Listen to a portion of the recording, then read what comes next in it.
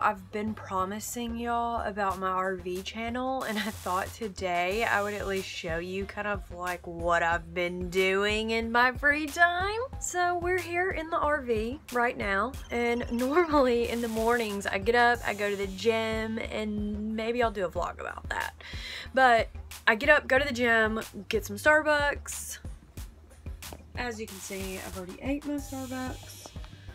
And then I come hang out in my RV because I'm getting ready to kind of renovate the RV and do a bunch of stuff, because this is finally like everything's coming together that hasn't been here in a while. And I don't know, I'm just kind of excited to get that channel started. Once I get that channel started, maybe today, I'll start talking about it and sharing about it, and I'm gonna put that in the link below this video so you can check that out whenever I get that started. So maybe I'll set that up today and put it in the bottom of this so you at least can go subscribe if you want to, and then when I start posting videos, those will start coming out to you. Went to the dollar store yesterday, got a bunch of stuff for the RV that you can see.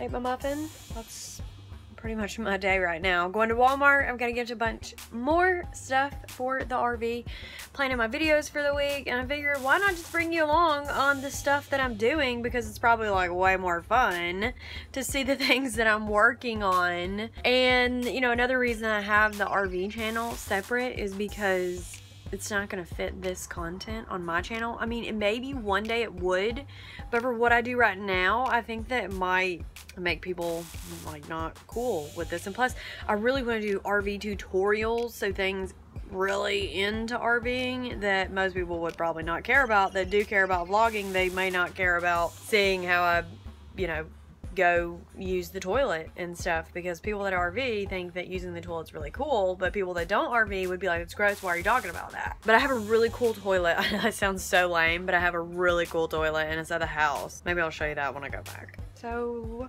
I need to stop saying so. I need to practice not saying so. That's part of my week, and I'm learning how to film better.